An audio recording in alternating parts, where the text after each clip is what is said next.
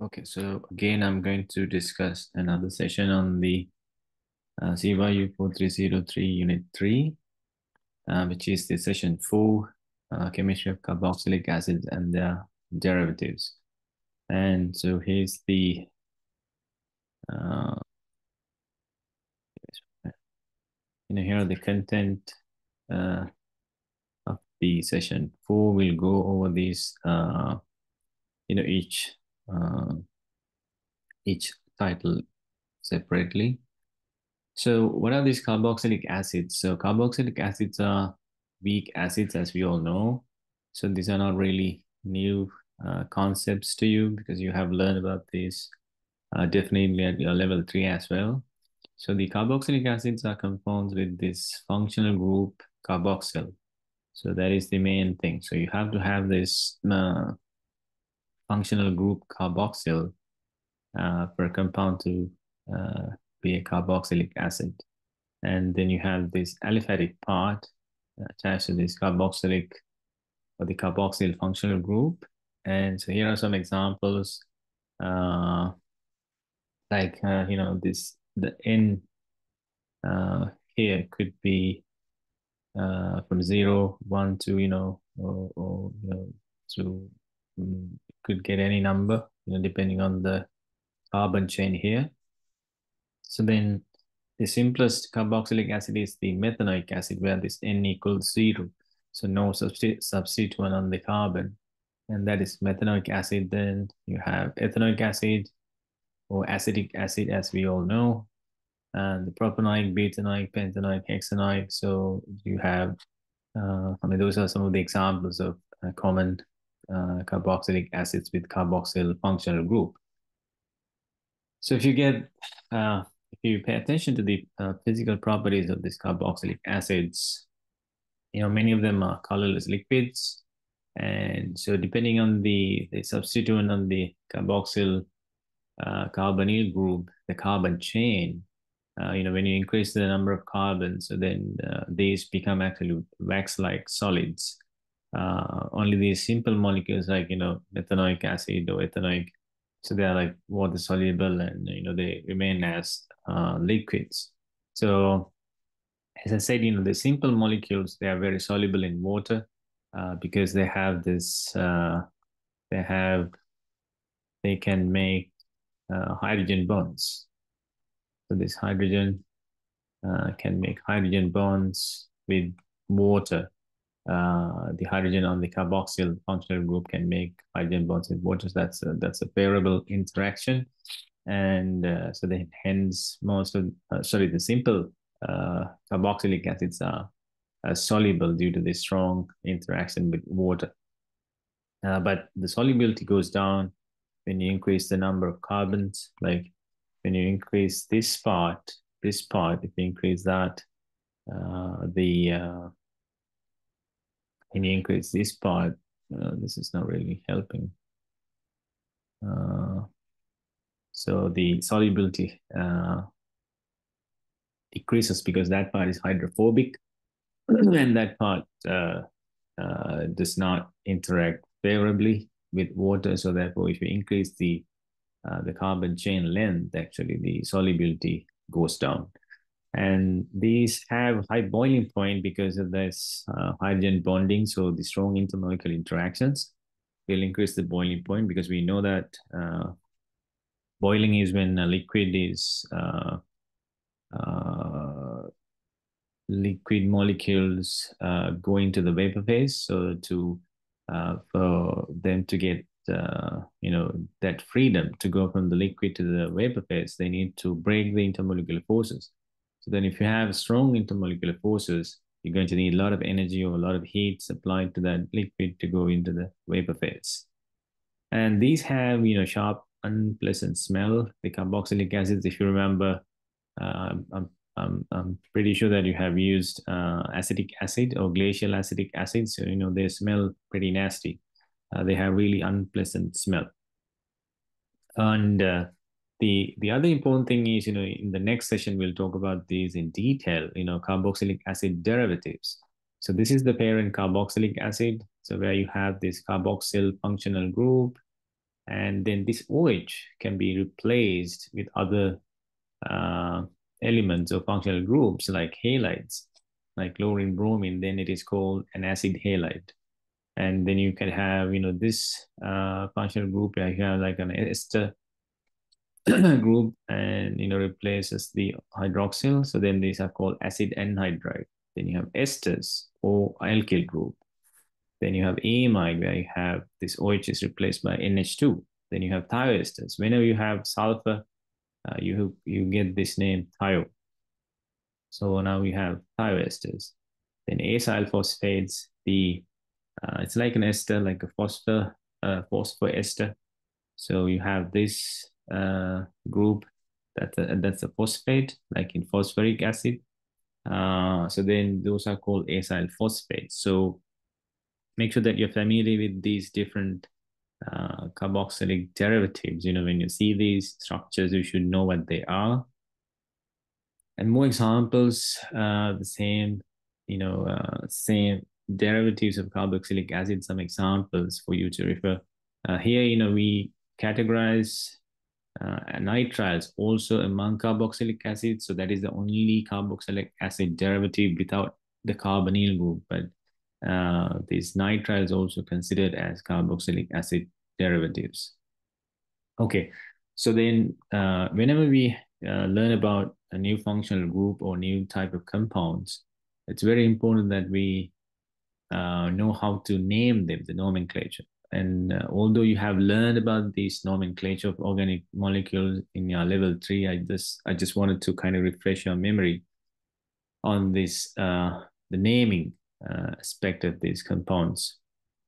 So these carboxylic acids, we know, if you remember that when you consider the priority of these functional groups, carboxylic acids gets the highest priority. And so what we do is, if you have a carboxyl functional group, we pick the longest chain that includes the carboxyl group, and then we use the suffix or the which comes at the end of the name. So this is the suffix you're going to use, oic acid. So then, for example, like if you have pentane, so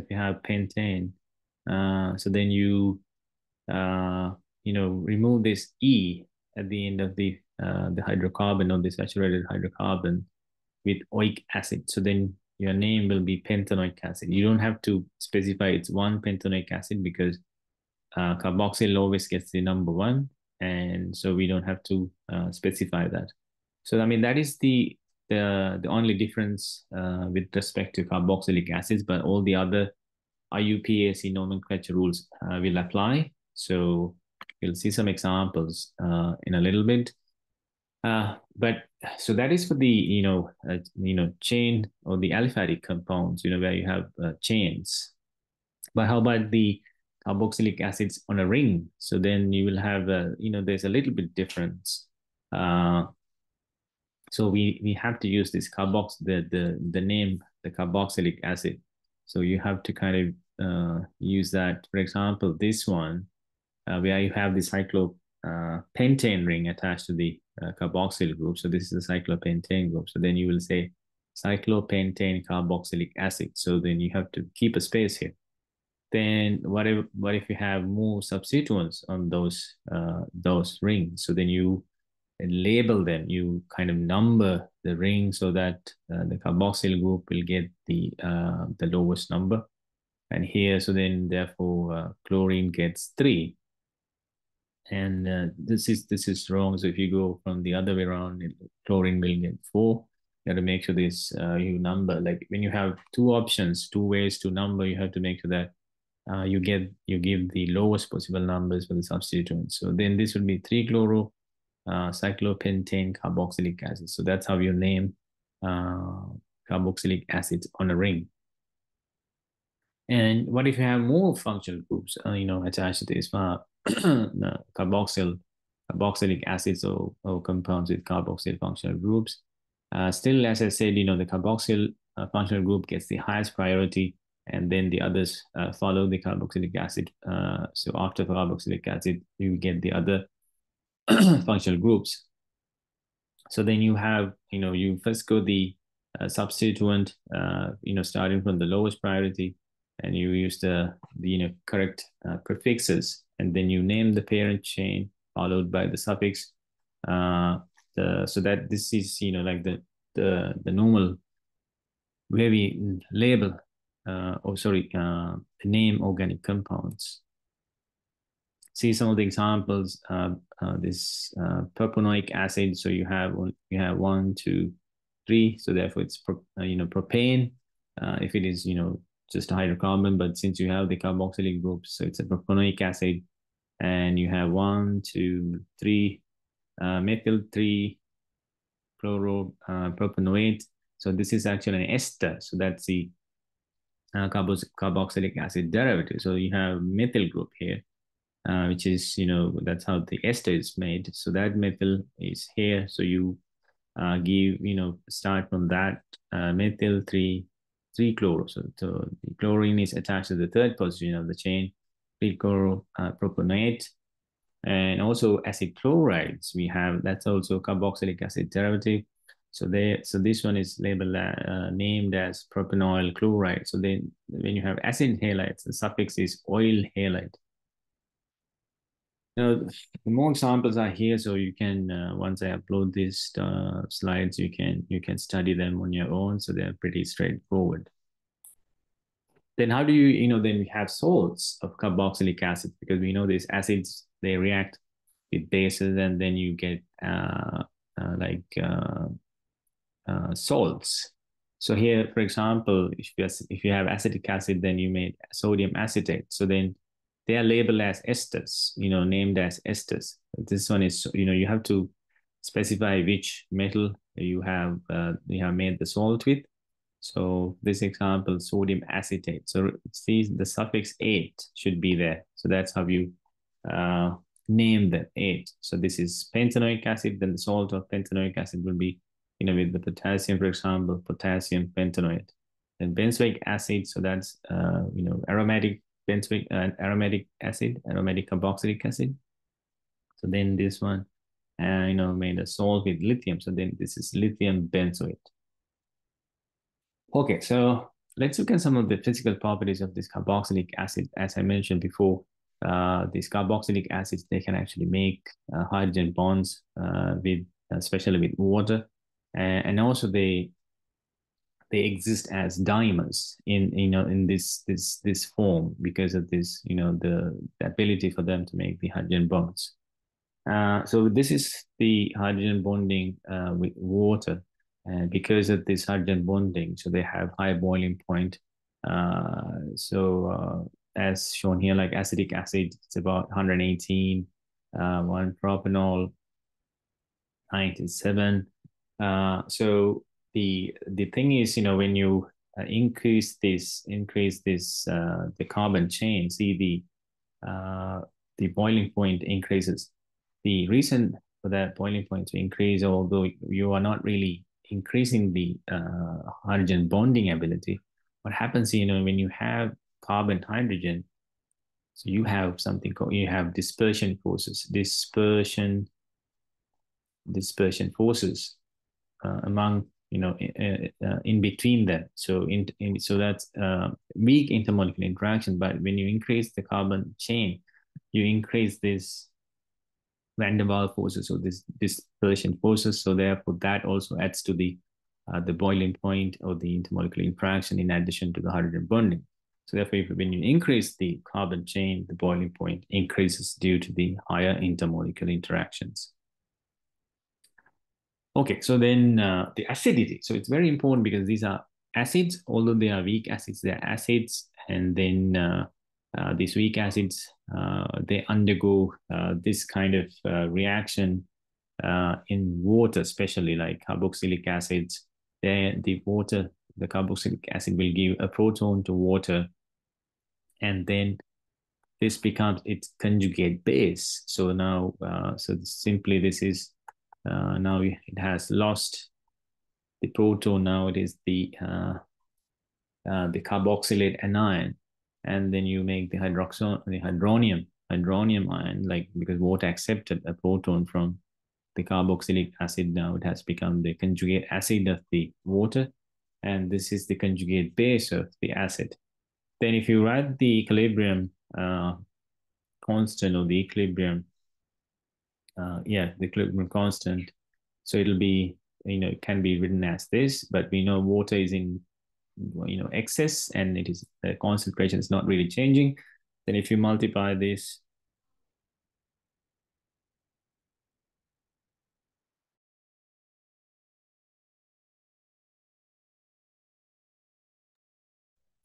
so then we can write Ka equals K equilibrium times concentration of water, and then that is this, and then we can get the, similar to pH and stuff, pH, you can write pKa as minus log Ka. So that is the, the standard measurement of the of the strength of an acid. And so we'll see some of the numbers. The thing to remember is lower the pKa, higher the acidity. So lower pKa means very high in acidity, or they're strong acids like hydroiodic acid -10, hydrobromic, hydrochloric -6, and so on. All these minus means they are strong acids. Then the carboxylic acids are around 4, or sometimes some texts they say about 5. So the 4, 4, 5. So then they're not really strong acids compared to these mineral acids. And then see, the alcohols are like about 17 pK. Higher the pK, so the lower acidity. So they are low acidic acids. And we know that ketones and aldehyde, the alpha hydrogen is acidic, and its pK is about 20, 24. They're weak acids. So then there are more pK numbers, and see the hydrocarbons, alkanes, it's pK about 50. They're really, really low in acidity. But why we saw that alcohols are about 17, so their pK 17 is really low acidity, but carboxylic acid is about 4. So why carboxylic acids are stronger acids than alcohols?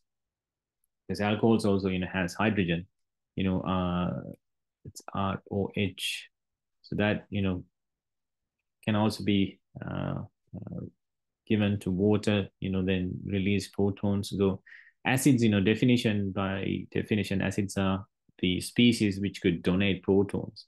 So then alcohols also have some acidity, uh, uh, uh, as shown here. But the difference between alcohols and carboxylic acid, the carboxylic acids have this resonance forms, resonance stabilization. The carboxylic acid itself, without being deprotonated or removal of the proton, these electrons can be shifted to this between this carbon and oxygen, and you can get these resonance forms. So then, and that there, you have one resonance structure. So then after deprotonation, when you make the carboxylate anion, so this is the carboxylate anion. So then that also has resonance structures like this, and that kind of contributes for the stabilization of the carboxylic acids. Therefore, it is high in acidity compared to the alcohols.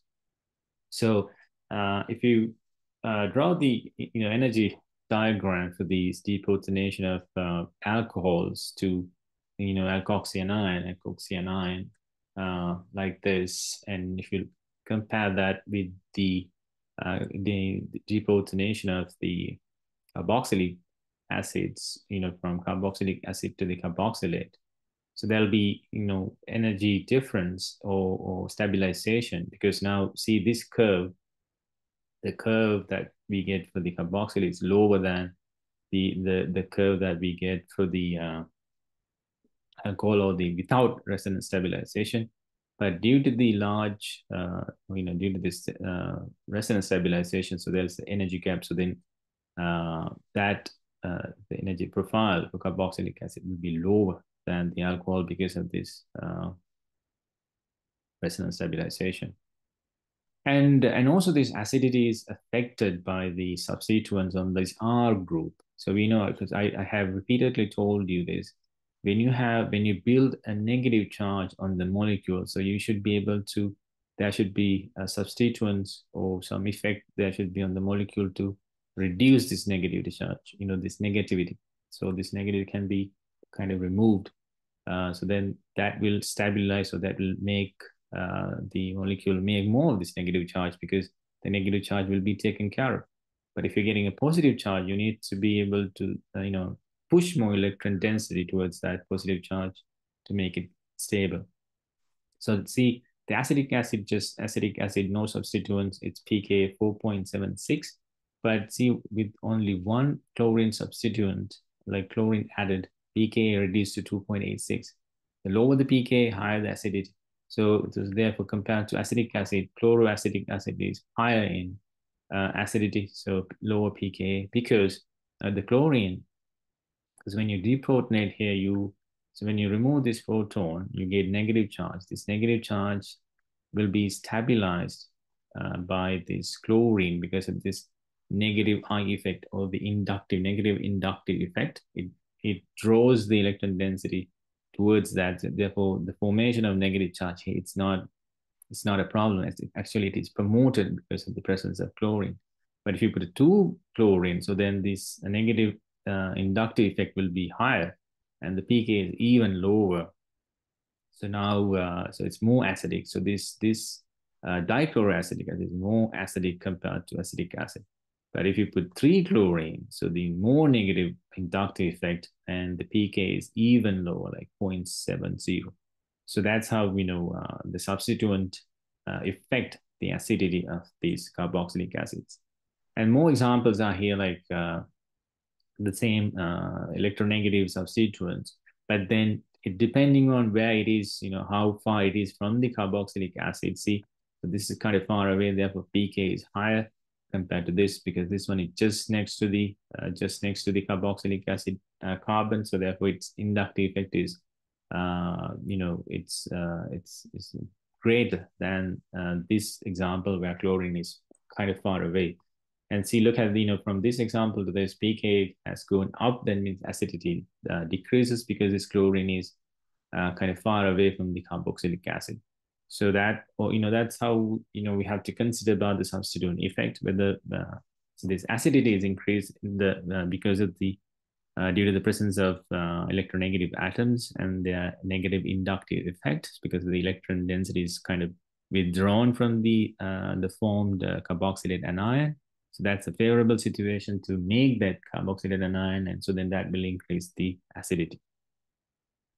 Okay, so now we look at the reactions of carboxylic acids and their derivatives. And we know, as I mentioned before, except the nitrile, all these carboxylic acids and derivatives, they have the acyl group. Acyl group means, the carbonyl.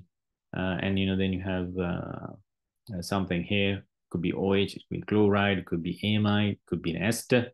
So this acyl group is there. That means you have this carbonyl group. And therefore, they show nucleophilic substitution reactions like aldehydes and ketones. So that's what they do. So since we have this carbonyl group, they undergo this nucleophilic substitution reactions as shown here. So the basically what happens, it's a two-step reaction. The nucleophile attacks the carbonyl carbon, which is the positive center, and so then you have negative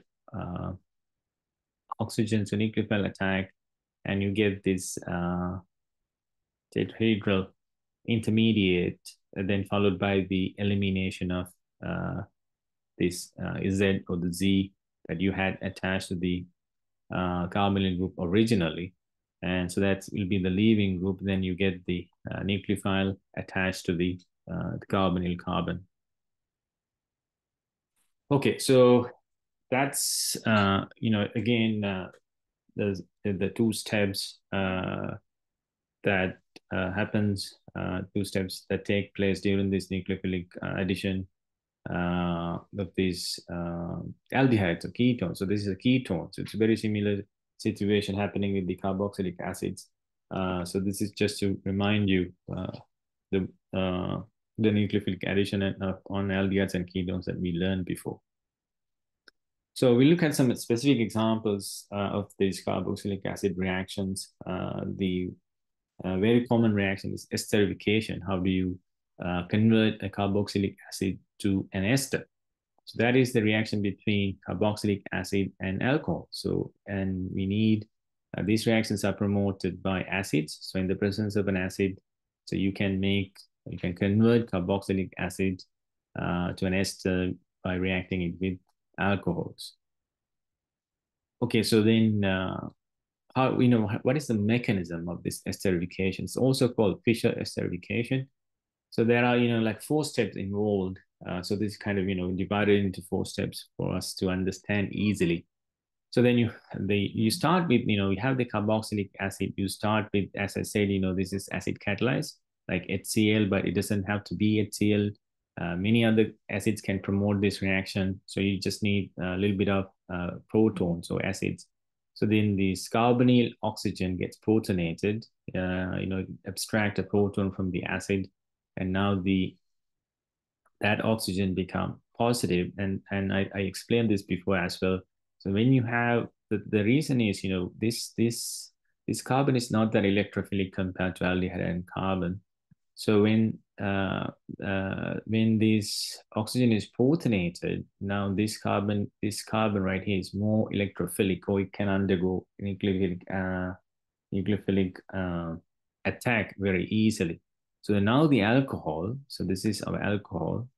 Alcohol has this oxygen and has lone pairs, or the electrons that it can donate, or electrons that can be used to attack this carbon. So it will attack this carbon, and these pi electrons will open up onto oxygen, and then this positive charge will be gone. And then now you get this tetrahedral intermediate number 1. Now see this, since the alcohol donated the electrons, now it has become positive.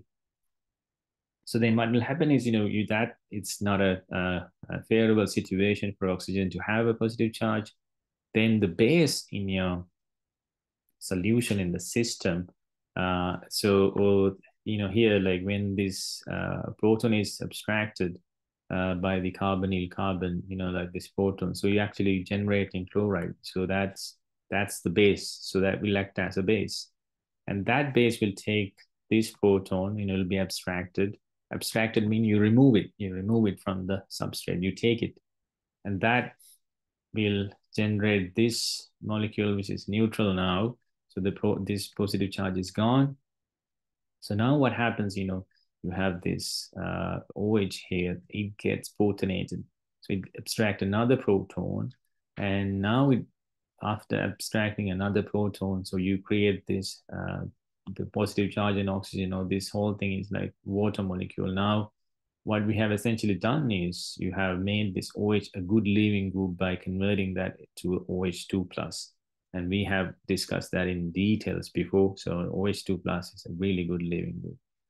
So then this oxygen, the lone pair on the oxygen will be donated to this carbon and oxygen bond, creating a pi bond, the double bond. And this will, OH2 plus will leave as shown here. And then again, so because of this donation of these electrons of this oxygen to make the double bond, it becomes a positive, and therefore we need to remove that positive charge. So now the base will come back again to abstract this proton, and then you have then you get your ester at the end. So that is the mechanism of esterification. It's not really hard, it's very simple. If you remember, these I think it's more than, not 4 steps, 6 steps.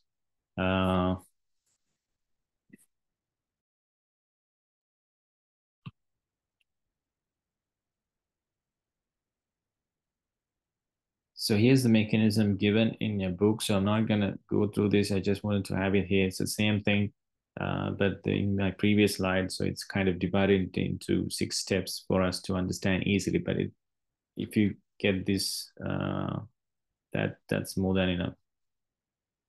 So that's all about the carboxylic acids or this session, and I will I'm going to stop here now.